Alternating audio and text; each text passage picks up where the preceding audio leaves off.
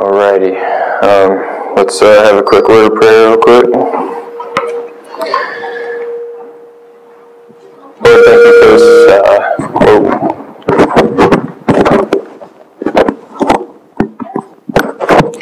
Lord, thank you for this day. Thank you for the Sabbath, day of rest that you've given to us. Thank you for this time of worship today, and we just thank you for all the blessings that you've given to us. With this Thanksgiving season coming up, just help us to be mindful of giving our thanks to you, and the one who truly deserves all the praise and all the thanks. And we just thank you for all the things that you have blessed us with in this nation, and we again thank you for this day. Thank you for all the folks who made it here safely today, and just help us to have a good time in the Word. Amen. Alright, the Torah portion today will be in Genesis chapter 25.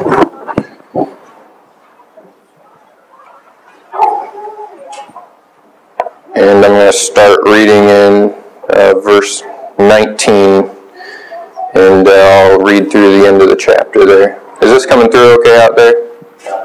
Alright. I would ask that you please stand for the reading. Chapter 25 in Genesis, starting in verse 19. This is the account of Abraham's son Isaac. Abraham became the father of Isaac, and Isaac was 40 years old when he married Rebekah, daughter of Bethuel the Aramean from Padan Aram, and sister of Laban the Aramean.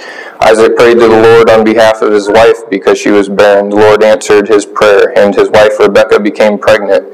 The babies jostled each other within her, and she said, "Why is this happening to me?" So she went to inquire of the Lord. The Lord said to her, "Two nations are in your womb, and two peoples from within you will be separated. One people will be stronger than the other, and the older will serve the younger." When the time came for her to give birth, there was twin boys in her womb. The first to come out was red. His whole body was like a hairy garment. So they named him Esau. After this, his brother came out with his hand grasping Esau's heel. So he was named Jacob. Isaac was 60 years old when Rebekah gave birth to them. The boys grew up, and Esau became a skillful hunter, a man of the open country, while Jacob was a quiet man staying among the tents. Isaac, who had a taste for wild game, loved Esau, but Rebekah loved Jacob. Once when Jacob was cooking some stew, Esau came in from the open country, famished. He said to Jacob, "Quick, let me have some of that red stew. I'm famished." That is why he was also called Edom. Jacob replied, "First sell me your birthright." Esau said, "Look, I'm about to die. What good is a birthright to me?" But Jacob said, "Swear to me first." So he swore an oath to him, selling his birthright to Jacob. Then Jacob gave Esau some bread and some lentil stew. He ate and drank, and then got up and left. So Esau despised his birthright. Then jump over to chapter 27. We're going to start at verse 26 and read through verse 40. Then his father Isaac said to him, "Come here, my son, and kiss me." So he went to him and kissed him. When Isaac caught smell of his clothes, he blessed him and said, "Ah, the smell of my son is like the smell of a field." That must be a good thing that the Lord has blessed. May God give you of heaven's dew and of the earth's richness, an abundance of grain and new wine. May nations serve you and peoples bow down to you. Be Lord over your brothers, and may the sons of your mother bow down to you. May those who curse you be cursed, and those who bless you be blessed. After Isaac had finished blessing him, and Jacob had scarcely left his father's presence, his brother Esau came in from hunting. He too prepared some tasty food and brought it to his father. Then he said to him, "My father, sit up and eat some of my game so that you may give me your blessing." His father Isaac asked him, "Who are you?" I am your son, he answered, your firstborn Esau. Isaac trembled violently and said, Who was it then that hunted game and brought it to me? I ate it just before you came, and I blessed him, and indeed he will be blessed. When Esau heard his father's words, he burst out with a loud and bitter cry and said to his father, Bless me too, my father. Excuse me. But he said, Your brother came deceitfully and took your blessing. Esau said, Isn't he rightly named Jacob? He has deceived me these 2 times. He took my birthright, and now he has taken my blessing. Then he asked, Haven't you reserved any blessing for me?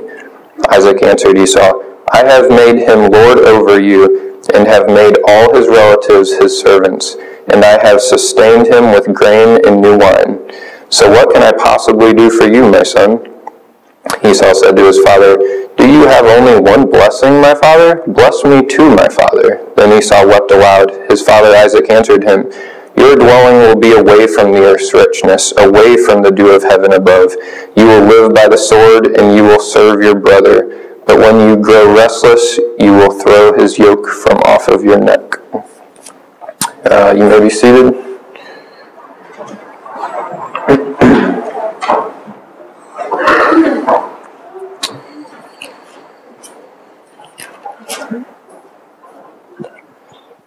So I want to kind of focus today on this whole birthright deal here in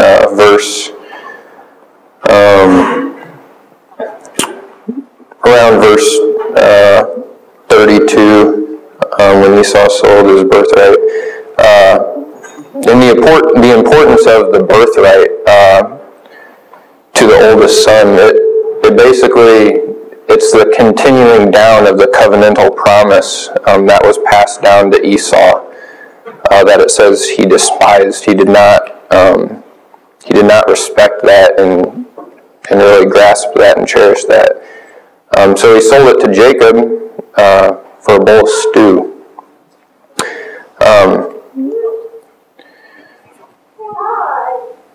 I kind of see the birthright and the blessing here kind of going together. I see them kind of like, the blessing and birthright was supposed to go to Esau. I kind of see them hand in hand there. And so with Esau forsaking his birthright, I also kind of see the birthright holding responsibility with that. The fact that, the covenantal promise started with Abraham down to Isaac, and it, Esau had it, but gave it up to Jacob. But, like I said, with the birthright comes responsibilities. The covenantal promise, as we know, God had specific rules on, how these people were to live. I didn't read it, but in chapter 26, verse 4, I'll just read it here. I will make your descendants as numerous as the stars in the sky, and will give them all these lands, and through your offspring all nations on earth will be blessed, because Abraham obeyed me and kept my requirements, my commands, my decrees, and my laws. And those are responsibilities for us too, as followers of Christ. So Esau, it's obvious here that he could care less about, the birthright and, kind of the responsibility that goes with that. But, as I read in chapter 27, he definitely wanted that blessing, though. So he kind of threw the birthright deal at Jacob, but he wanted the blessing that kind of goes with that birthright. We need to remember that back in chapter 25, this whole thing that happened here, God told Rebecca that this was going to happen. We can look at Jacob and say, well, he kind of went about it the wrong way as far as acquiring this birthright, and he did. He was deceitful, but it had to have worked out one way or the together. Esau, the Lord told Rebekah that Esau would serve his younger brother. That was a fact. It was going to happen.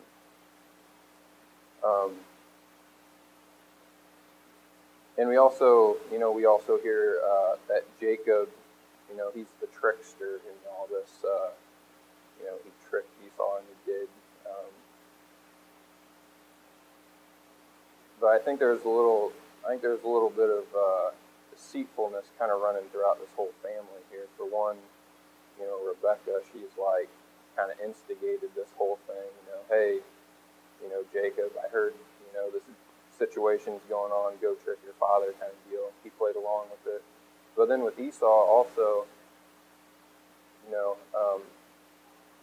it seems like Isaac didn't know about this whole situation of Esau giving his birthright, because as I read in chapter 27,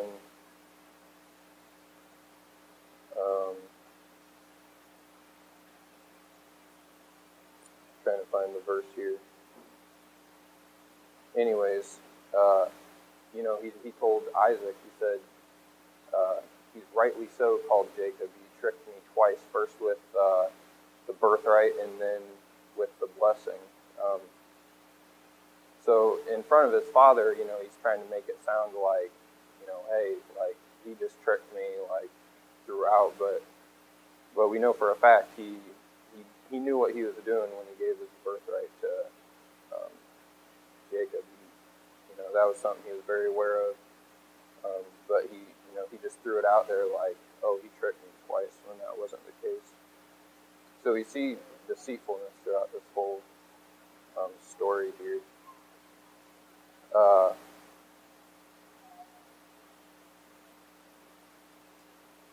Also want to read in Malachi.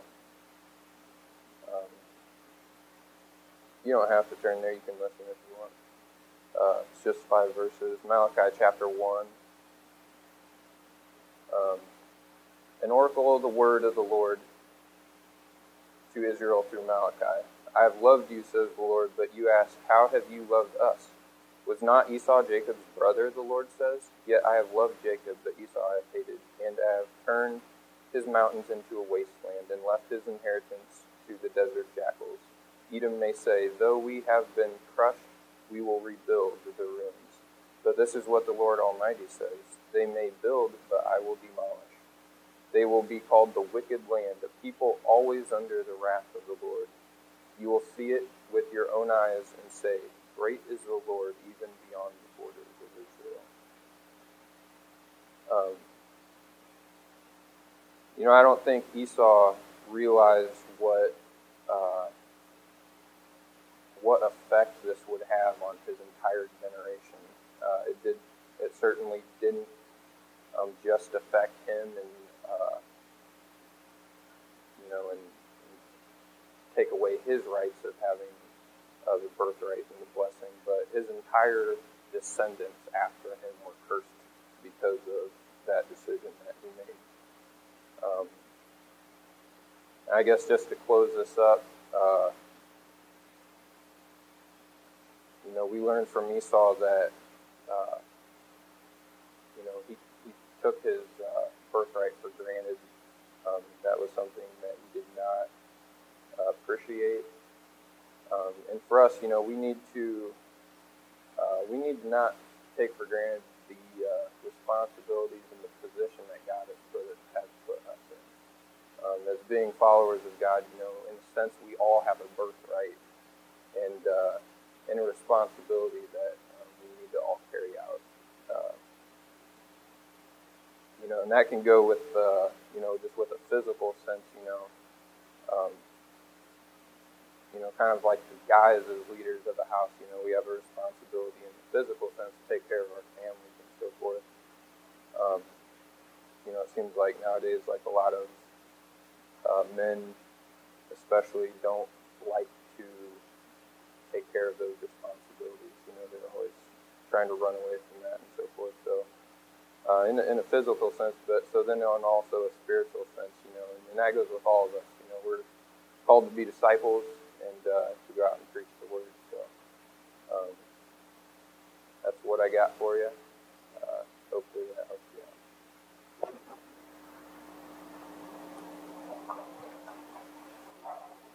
Pray, Father, thank you for today, for being with us and leading us and guiding us. Thank you for this Sabbath, and we just pray, Abba, that you would just, Father, fill our hearts with joy and peace and faith. And I pray, Father, that you would lead and guide me this day, too, as I share from your word. I pray, Lord God, that you would just equip us, mold and shape us more into the image of your Son. We ask this in Yeshua's name. Amen. I want to start today by revisiting the way I kind of began this series of talks that I've been doing on looking at who we are as a people, as Messianic believers. What does that mean? There's a fundamental difference between what I call evangelical dispensationalism and what we as Messianics are. And basically, I think that a real critical aspect of that comes from the fact that we don't believe that the church began in Pentecost in Acts chapter 2. That was not the birth of the church as typically taught among evangelical dispensationalists. That was not the beginning of a new thing called Christianity and God was just scrapping out the old stuff. But that it was the empowerment of the church to continue in this work of restoration. So I've been talking about that. How do we all fit into that aspect? How do we all fit into this restoration work that's going on as Messianics? And so to begin that, I just want to refresh how I kind of began this whole series with John, the Gospel of John chapter 11, and beginning in verse 45. And it says, "Many of the Jews, therefore, who had come with Mary and had seen what he did," speaking about Jesus, this is talking about the raising of Lazarus from the dead. "But some of them went to the Pharisees and told them what Jesus had done. So the chief priests and the Pharisees gathered the council and said, 'What are we to do? For this man performs many signs. And if we let him go on thus, everyone will believe in him. And the Romans will come and destroy both our holy place and our nation.' But one of them, named Caiaphas, who was high priest that year, said to them, 'You know nothing at all. You do not understand that it is expedient for you that one man should die for the people, and that the whole nation should not perish.'" So this is Caiaphas speaking, and he's saying basically, this Yeshua out there, this Jesus, is stirring up all kinds of problems, and what you don't realize is that it would be best for him to die than for his lies to spread and end up creating a situation that we all be put to death by the Romans. So just on a natural level, he's just coming from the view that, look, I mean, if he's creating this kind of problem, let's just get rid of him. But what he doesn't know is this.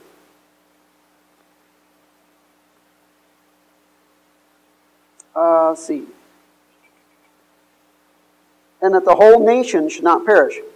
He did not say this of his own accord, but being high priest that year, he prophesied that Jesus should die for the nation." Okay, so Caiaphas doesn't realize it, but when he says that it's best for this one man to die rather than the whole nation, he's prophesying. "And yet not for this nation only, but to gather into one the scattered children of God." Gather into one the children of God who are scattered abroad. So from that day on, they took counsel how to put him to death. If you ask the average person, why did Jesus die on the cross? They'll probably tell you, well, he died for our sins. And amen to that. Praise God for that. But that's not the only reason he died on the cross. He also died on the cross to gather into one the scattered children of God. Now, from the book of Hosea, we learn who are those scattered children that he's speaking about. In Hosea, you can turn there, Hosea chapter 1, I'm just going to give you a summary of what's going on there. In Hosea, God calls the prophet Hosea, and he says, Hosea, this is the guy who gets one of them kind of them raunchy jobs as a prophet. Okay, he's told by the Lord, Hosea, I want you to go out and I want you to marry a harlot, and I want you to have children of harlotry from her, because when you do this, what's going to be happening in your life is a picture of what's happening with me in my relationship with Israel.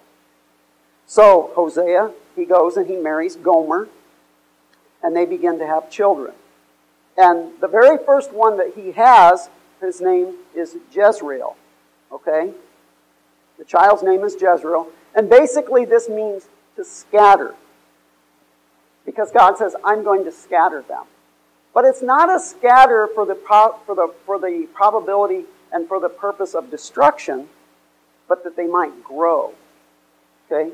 Now the second child was called Bu Rohama, which means not pity. Because he says, I'm not going to have pity on them. And then the last one was Lo Ami, which means they are not my people, and I am not their God. So he's going to disown them. But at the end of this chapter in Hosea, it says, Yet the number of the people of Israel shall be like the sand of the sea, which can neither be measured nor numbered. And in the place where it is said to them, You are not my people, it shall be said to them, You are sons of the living God. And the people of Judah and the people of Israel shall be gathered together. Now, according to the Gospel of John, it says here that one of the reasons that Messiah died on the cross was to gather the 12 tribes of Israel back together again. That he was literally going to bring this about. Well, if we are not part of the 12 tribes of Israel, where do we fall into this whole picture? The Scripture teaches in Ephesians chapter 2 that we who put our faith in Israel's Messiah, Jesus, that we are in fact grafted into the commonwealth of Israel. That we actually become adopted sons and daughters of Israel. And Israel's past becomes our past. Israel's future becomes our future. We are grafted in and we become part of the commonwealth of Israel. It's much like when Israel followed, when the multitudes followed Israel out of Egypt. It says, when Israel left Egypt, a mixed multitude went out with them because they had claimed the God of Israel. They had put their faith in the God of Israel. They had taken on the faith of Abraham. So anyway, I've just been sharing in these weeks kind of where we all fit into that and who we are as a people called by the living God and how that fits into our life. Now last week, well actually in the week before that, some of you have asked, you seem like something's kind of been bothering you, something's kind of been weighing down on you, and it's true, I have been struggling for some time. Seemed like last week it kind of peaked up a little bit, and it really wasn't the election results that bothered me a whole lot, although they did bother me.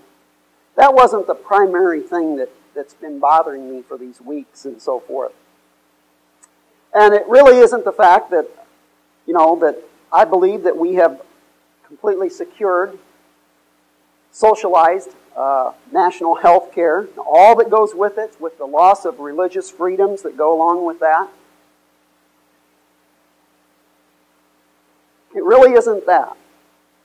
Although I will say that I am glad now, more than ever, that we have dropped our tax-exempt status. And maybe even that we'll need to pull away more in the future. But that doesn't mean that we are to become quieter. No. In fact, we must speak louder. We must be louder and more vocal about our faith. But that doesn't mean we also have to make ourselves a target. Just remember that the underground church is not hiding their light under a bushel. They're just using caution and sharing the gospel in violent opposition that they have against them. All the things that we've been hearing in the last couple of weeks about all the election results all that's going on and so forth with the budget and so forth, all these things are not the things that I'm struggling with. The struggle that I have is what I call the disconnect. The disconnect of people who claim to be God's people, the disconnect of that and the things of morality and liberty. The fact that 80% in our nation claim to be Christian, and yet about 50% voted for an administration that promotes abortion, gay marriage, and less religious liberties. You know, it's amazing to me, even Catholics, you know, with all the issues that's been going on with the whole faith of the Catholics, with all of that going on, 55% of Catholics voted for this current administration. What bothers me is the disconnect of God's people from the ways of God, from the Word of God, from the Spirit of God, from the kingdom of God. I think this disconnect stems primarily from not understanding two things: what we were saved from and who we are. We were saved from breaking God's law, and we are the children of God. Heirs of the promise, heirs of His kingdom. In fact, the Scripture says that we are kings and priests in His kingdom. I want to look at Galatians chapter 4. Please turn to Galatians chapter 4.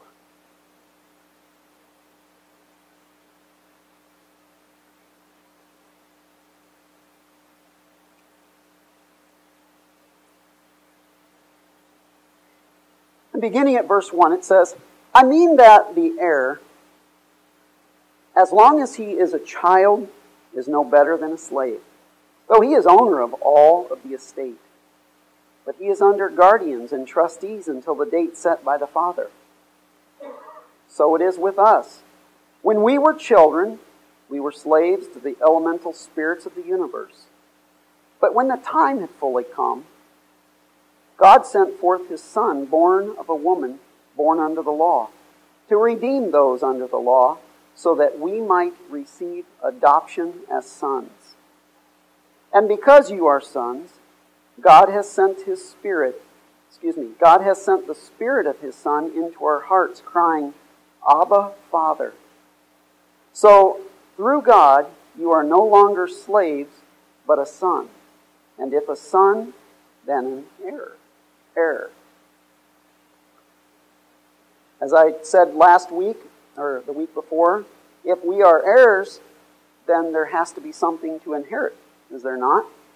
There has to be something that we inherit. In Revelation 1, verse 5 and 6, read,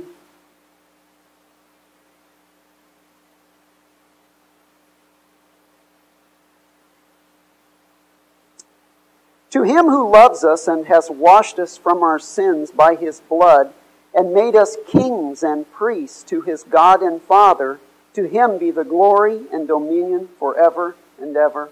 Amen.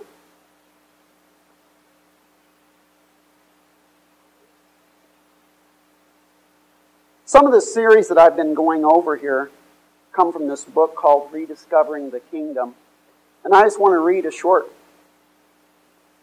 portion of that here. And it says, how important is the kingdom of God? It is so important that our lives depend on it, literally. All that we do, all that we are, all that we see and do and hear, the air we breathe, the food we eat, the water we drink, this physical world of ours issued forth from the kingdom of God by His hand at creation. The kingdom of God is at the center of everything.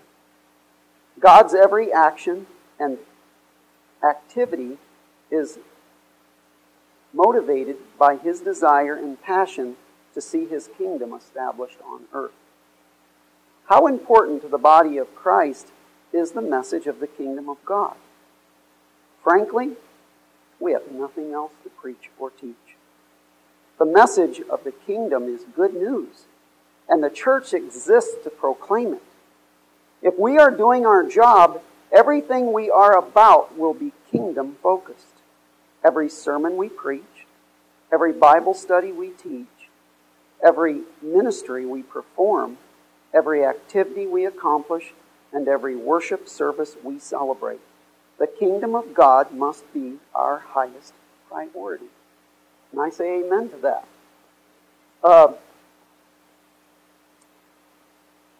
We've been looking, as I said, this whole issue of these different aspects of how God's kingdom relates to us and how we relate to that kingdom that we are awaiting as a future coming and yet as a kingdom that's here and now in some sense. And we've been talking about, as we relate to that kingdom, we've been talking about the fact that the Scripture says that we are kings and priests in that kingdom. See, we serve a mighty God, and we serve King Messiah. And we have earthly examples of all of these things. When Nebuchadnezzar came and took Jerusalem, it says that he took some of the greatest and the noblest of all the people to be his servants. Because who was going to be the servants to King Nebuchadnezzar? Not the lowliest of the earth, but the most prominent of the earth. And who is going to serve the King of Kings except for kings and priests? So that's what He has called us into. That's what He has called us to be about. He has set this before us. And as I talked about a few weeks back, we have been dubbed kings and priests. Unfortunately, for some, being dubbed isn't enough. Some have to be rub-a-dub-dubbed or something like that before we can realize the fact that the call that we have on our life has very little to do with us. Do you realize that? You didn't choose Him. He chose you. You didn't make that choice originally that, you know what, I've done enough. I'm gone far enough. I'm going to give my life to God. Did you make that literal choice? Yes, you did. But not with the Spirit of God entering into your heart and giving you that spirit of repentance. Because without the Spirit of God moving in the heart of people, there is no repentance. There is no coming to Him. We remain dead in our sins. But He who loved us called us before we were ever born to be in His marvelous kingdom. That's good news. That's great.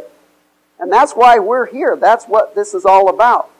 Our position as kings and priests, it's because of the work of the Messiah.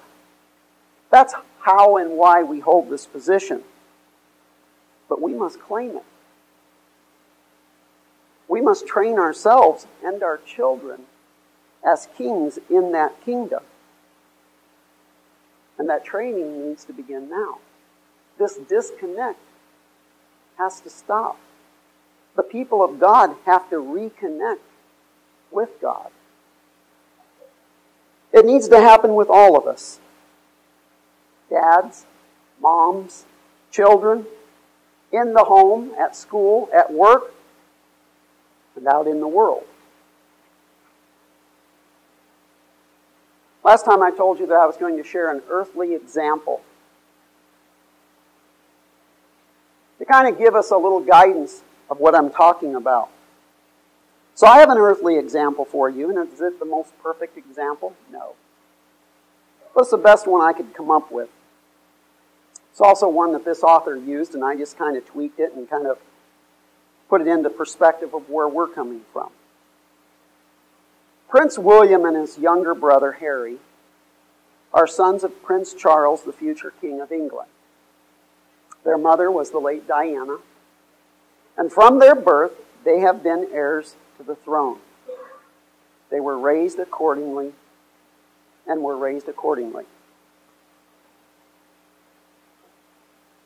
And I've just been kind of thinking over the last couple of weeks about this whole issue of William and Harry being born, and at the time of their birth, they're heirs to a throne. Now, with that said, from their birth then, it was realized that they were not regular common children. They weren't of the regular common children of their day. And that they would someday be kings. When Charles is no longer the king, William will be the king. And when he's no longer the king, well, Charles isn't the king yet. When his mother dies, he will become the king. I believe that's how it works. And then his sons will follow him in that. I believe that that's true because I don't believe that their father, Charles's father, was a king. I think that the royalty comes through Elizabeth, I believe. I don't know how all that works anyway. They're not kings, they're princes. But they could be kings one day, and will be. And that this call on their life came from infancy, from the time they were born. And that when they were little, they were told who they were. Now, they could choose to take that and become arrogant and filled with pride, or they could come to realize the real role of a king is to serve, like our king came to do. How that would all be shaped was up to them, but they would be told who they were. They would be taught how to be kings. They would be taught how to walk. Kings walk a certain way. They have a certain walk to them. They would be taught how to talk. Certain language befits that of a king. How to think. How to behave toward others. Basically, as Tevius says, they had traditions for everything. How to eat, how to sleep, how to wear clothes. And so these two boys, as they were being brought up, were taught all these things that would pertain to them as being kings one day. They were taught what they could watch, because they wanted to make sure the right propaganda was going into them. They were taught what they would listen to and who from, and who their friends, what their friends would be like, what their spouse must be like, and what their social life must be like. From infancy, I'm sure these two were molded and shaped by all of those things. And even now, being a future king of either one of them encompasses everything about them. Every decision that they make in life must be filtered through the realization of who they are. In short, they were chosen, and they are not their own. Their future is set, and they will be kings. And yet, even now, they are royalty as they wait that. Now, this was the earthly example that I wanted to set forth, because I believe that we can learn from this worldly example that we have here of the kings of earth.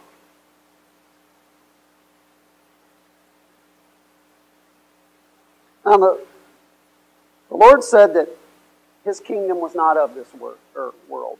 This was when just before He was to be crucified, and He said, because if it was of this world, my people would have fought for me. But He says, my kingdom is not of this world. Does that mean that He is not King and Lord right now? No, He's not, is He? He, in fact, is owner and maker of this world that we live in. What He's talking about is His kingdom is not of this world, meaning it's not of this system. This system is not His kingdom. And yet He's King, He's Lord, He's ruler of all. There's nothing that happens that He does not allow to happen. He is sovereign in every way. And it's kind of interesting, all the things that are going on with the whole storm out west and so forth, the whole 9/11 thing, this Benghazi thing that's going on in the news, all this business. I've been hearing different people speak on these things, and everyone is real slow to say that God's judging America. well, I even heard one pastor say, well, God never sends trials and tribulations on his people. He never sends devastation. That isn't from God. Well, you know what? God is sovereign. God is who he is. And, despite, the fact that our God is a loving God, I do believe that he is getting America's attention. I do believe that there is chastisement coming to America because of this disconnect that I'm talking about. And, in Deuteronomy chapter 28, it talks about, if you obey me, these are the blessings that you can expect. If you disobey me, these are the curses you can expect. Okay, so God is sovereign in all of that. In fact, the issue is that I think that is so often missed when we bring up the fact that, is God chastising us as a nation? I believe, yes, he is. That's what you will hear from this person, is that God is in fact chastising this nation. Is it because he hates us? Is it because he doesn't like us no more? No, it's because he loves us. And if we can get that understanding, maybe we won't cast off this idea so quickly that God's trying to get our attention for the good. But instead we'd say, oh, no, we believe in a loving God. We believe in a God who would never do these kinds of things. Because I heard that very statement made this week. That if there was, from the atheist group, that if there was a loving God, things like Hurricane Sandy just couldn't happen. Because in some places, the devastation is horrendous. Well, their thoughts is, if God is so loving, this couldn't happen. So there is no loving God. The fact is, they don't know God. And they don't know that he is, in fact, a loving God. Because why? Because God would rather stir us up a little bit here on earth and break some buildings down and so forth and do some flooding if the overall thing will get our attention and draw us back to him. Draw us back to the most important things. The things that are unseen rather than the things that are seen. The things that we build that are susceptible to the destructions of the world. It's this disconnect of who we are that concerns us, and how we need to reconnect. We need to reconnect as a people, not only as a culture, but as a people. But as Messianics, this is where we need to be able to grab a hold of what God is doing. He is in a process of restoration. That's what he is doing. And I believe that he began it with the Reformation movement. As imperfect as those guys were, he began that work of restoration. Now we are the ones who are alive today. What will we do with it? Will we take God's word and will we apply it? Will we take his word and his laws and make them a part of our makeup so that we can be a light and a testimony to the world? That's the call. And who we are in that is vital to us accomplishing that, especially in the days to come. I believe it's us knowing and having a good foothold on who we are in him that's going to carry us through the days that we're going to be facing in the near future. As I said, I believe we can learn from this earthly example, because like those boys, we are not regular, common children of humanity. Now, I'm going to go through these today, and then next week I want to start by zeroing in on each of these for the directions that the Scripture gives us. Today I just want to go through these and just kind of put these thoughts into your mind. Let you kind of work on them through the week. Like them, we are not regular, common children of humanity. God has called us out of all humanity for a special purpose. That's what it means to be holy. That's what holy is. Holy isn't, well, I'm better than this guy over here. Holy is set aside. God called and set aside. That's what we are. And that's what he has done. We are not common people of humanity. God has a purpose and a calling on our life. 2, we will someday be kings. And I believe that. I believe that with all my heart. When the kingdom comes fully, we will establish some form of rulership in that kingdom, under him obviously, but we will. And we'll look at those verses next week. And like them, this was our call from infancy. This is our call from infancy, and we must answer that call.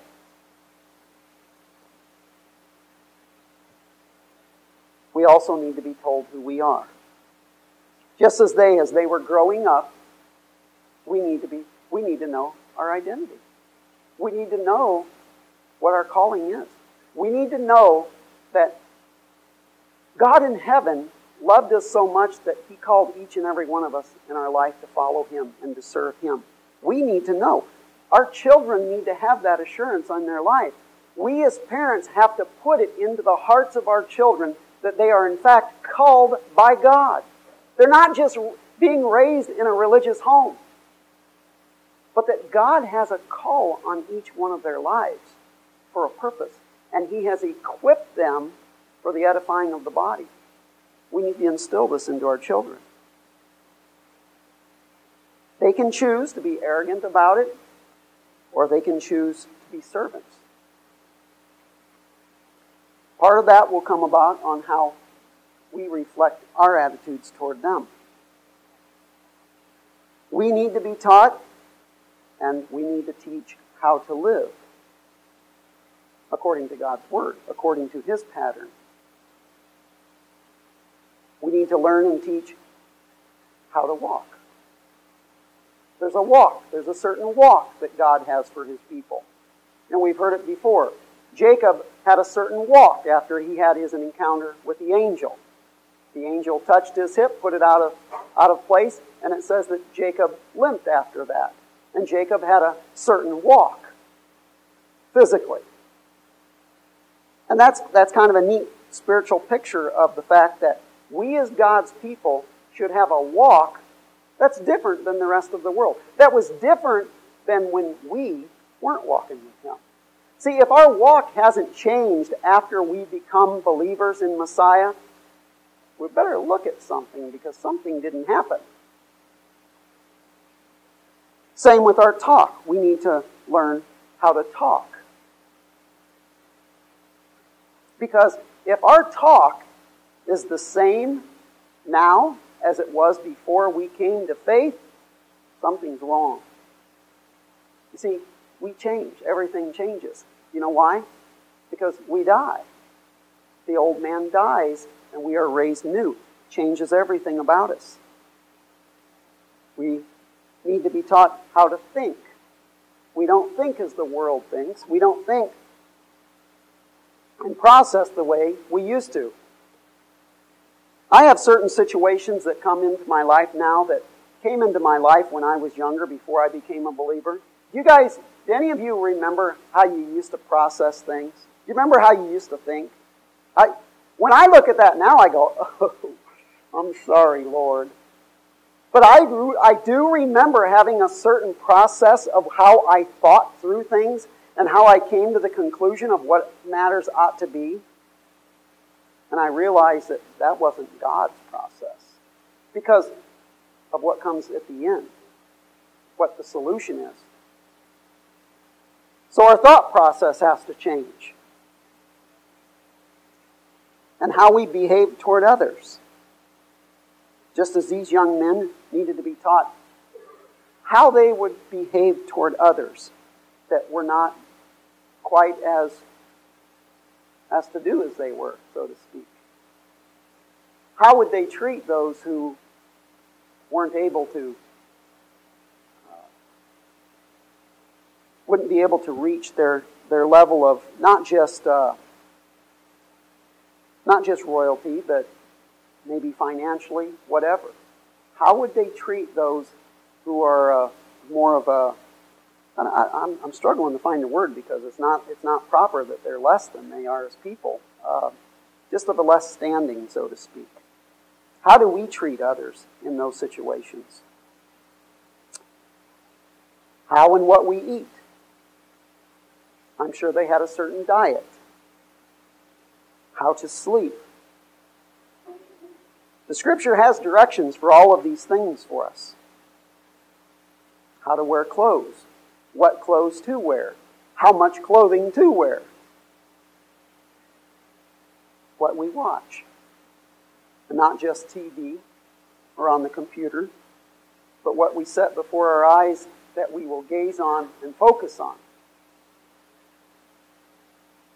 What we listen to and who from.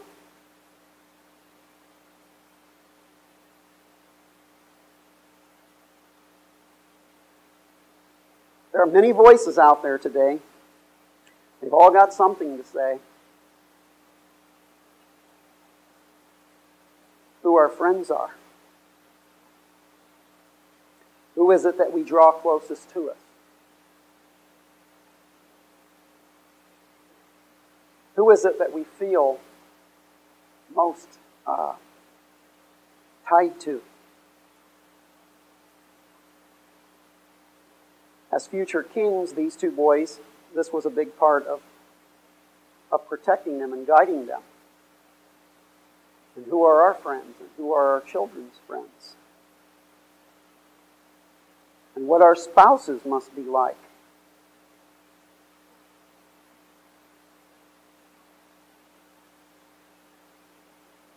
I'm always amazed at how often I hear of believers marrying unbelievers.